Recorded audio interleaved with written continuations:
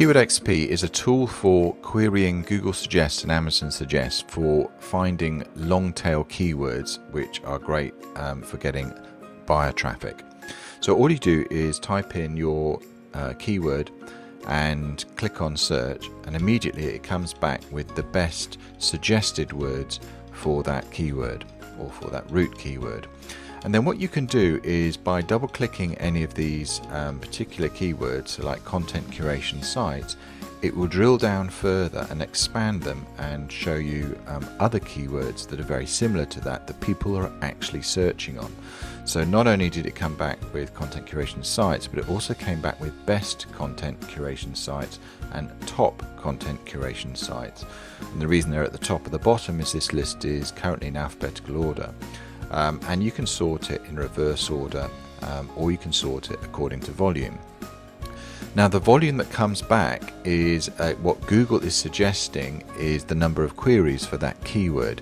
It's not related to the Google keyword tool, and there's no link between the two whatsoever, but it does give you a strong indication of which particular keyword has a higher volume than another one.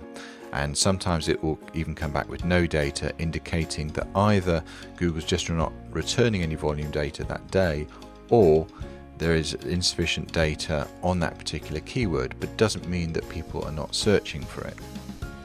Now then what you can do is, instead of searching on just suggested, you can ask it to search on alphabetical.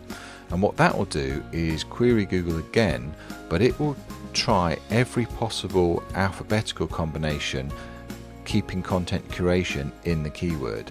So you can see now it's come back with a huge list of long tail keywords that people are actually searching on, and these are the keywords that attract buyers, and you can see exactly what types of things they're looking for.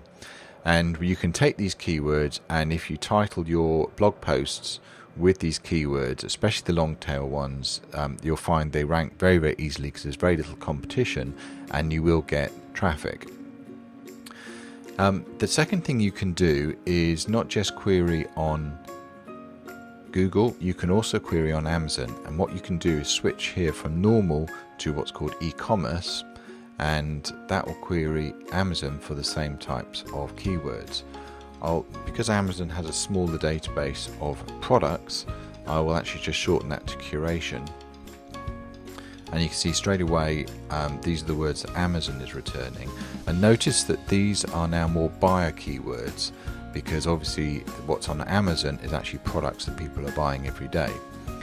And obviously it's not necessarily to do with content curation, but this particular one is a very famous book called Curation Nation. So once you have your keywords, what you can do is actually ask KeywordXP to look at the competition levels for those words. So if I reset my list and go back to searching on content curation, then I can look at these keywords. To expand that one, I can highlight a set of keywords, and then I can click on check competition. And what that will go and do is look at which keywords have a low level of in title and in URL competition. So immediately I can see that in fact these long tail keywords, the content curation tool has a high level of traffic, and content curation WordPress has a high level of traffic, yet the number of sites competing for those keywords are literally 93 sites and 6 and 1. So I think you can see very quickly that it's going to be very easy to get a blog post ranked for those keywords in no time at all. That's KeywordXP.